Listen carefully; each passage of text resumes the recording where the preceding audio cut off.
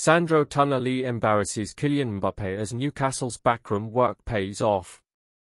It was a stunning international return for Sandro Tonali. Newcastle United's Sandro Tonali made a brilliant return to international football on Friday night, shining for Italy in their triumph over Kylian Mbappe's France at the Parc des Princes. The midfielder played the full 90 minutes, much to everyone's surprise, including Italy boss Luciano Spalletti, and it was a performance to remember, with Tonali providing a superb assist for his country's equaliser. Another highlight of the clash was Tonali's blistering run past Mbappe down the touchline as the Newcastle star turned on the afterburners to leave the pacey Real Madrid forward in the dust.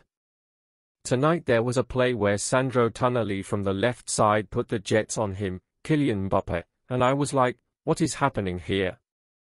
ESPN commentator Herculez Gomez noted during his post-match reaction. It was like Kylian Mbappe was facing a regular player. It created a separation that I just couldn't believe. Tonali's pace should come as no surprise to those who have seen him play in a Newcastle shirt. The former AC Milan player has often demonstrated an incredible change of pace that many would not have expected given his height and passing-based style of play. Last season, in a game against Mbappe's PSG, Tonali shone at St James's Park as Newcastle won 4-1, while also recording the fastest sprint speed of any player in the Champions League that game week.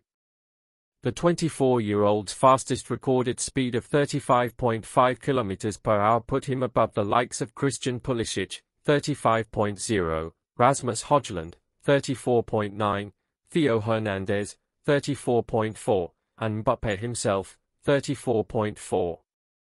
This is nothing new, as Tonali previously made headlines in his native Italy when he recorded the fastest average speed and sprint speed of any player during an AC Inter clash at the San Siro. On that day, his fastest time was 2.5 km per hour, 33.6 km per hour. More recently, on his first outing back, within the first minute of his so-called return from 10 months out, Tonali could be seen making a gut-busting run into the penalty area as Joe Willock put Newcastle ahead inside 18 seconds against Nottingham Forest. It's clearly an asset the Magpies are looking to use to their advantage, with Howe even admitting they have worked on Tonali's speed behind the scenes. I saw the hunger there all the time, he said last month, ahead of Tonali's return. He's done a lot of work on his own, individual work, fitness work, gym work. We've worked on his speed and covered a lot of aspects of his game to try and help him.